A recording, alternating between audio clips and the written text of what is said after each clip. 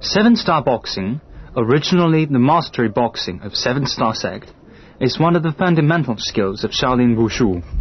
Belongs to minor style of skill just like Changyi Huxing boxing, and both of them are called mother and son boxings.